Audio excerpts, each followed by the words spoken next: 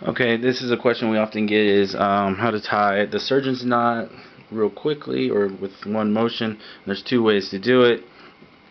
First way, if you're going to do it, just do whichever way is comfortable.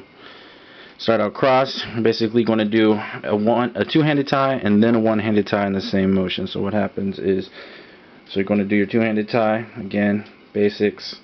This is over, so I'm going to use my index finger, make the loop, come across, take the loose end across. Before I take my finger out of here, you see how you're doing a one-handed tie here, and you cinch it down. Nice surgeon's knot.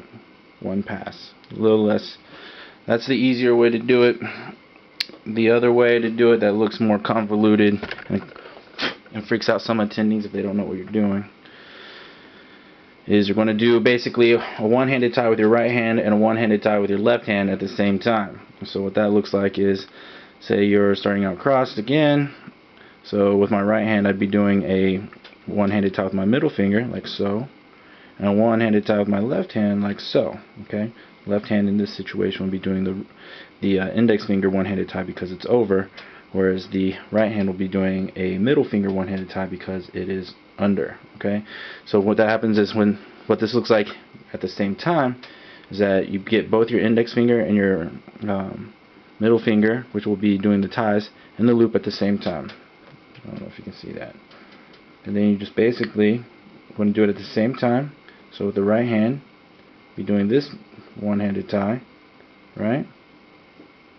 And with the left hand, you'll be doing this one-handed tie all at the same time. So you get your fingers in the loop, simultaneously doing one-handed ties. Same result. Your nice surgeon's knot. Okay? So just do whichever way you're comfortable. I'll demonstrate them one more time real quickly. Uh-oh, I just ruined my knot board.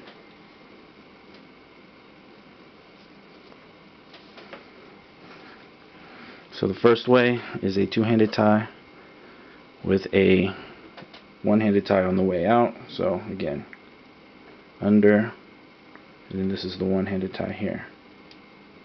Cinch it down, equal tension. The other way,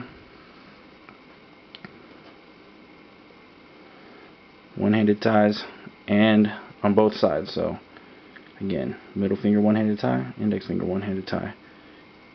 Both make the loop, both get in the loop. Strings are crossed. Doing one-handed ties on both sides. Okay. Oops. This should be laying in here. Alright. So that's how you do the quick surgeon's knots, which I don't recommend for interns.